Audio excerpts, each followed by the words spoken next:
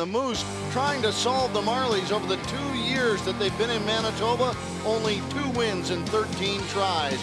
The Toronto Marlies trying to peg another one here this weekend as they climb back up the standings. They'll have Garrett Sparks in goal this afternoon right here at Ricoh Coliseum.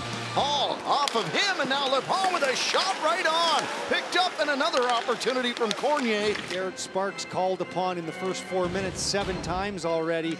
And one of those plays when you're looking to head it through the middle, it's got to be tape to tape. Looks for a pass. Over to Griffith. Backside, Griffith out front. Shoots! Blocked. Draws him in, and now Corrado pushes it back over to Smith. Out front, right goes Griffith! Hops over his stick. Their power play expired, but a good opportunity as Frank Corrado down to Smith and then down to Reichel, and he goes through the blue paint. Out front, great chance, set wide as Sparks makes another good quality positional save. In out front, Lou's still there, scrambling is Sparks. And it stays out, and Garrett Sparks is the reason. Well, a couple of big saves there to keep this a 0-0 hockey game. Finishing a long road trip, and you need a big effort. You want to be front and center. In!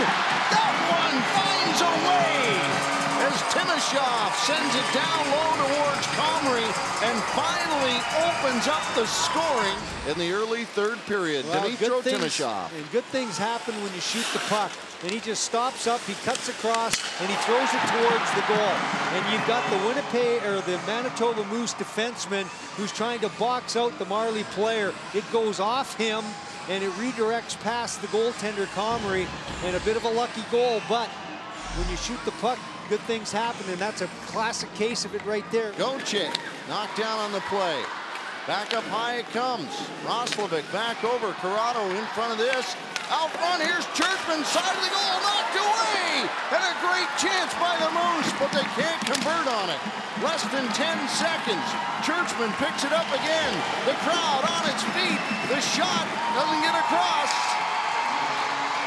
And the Marlies come up winners, 1-0.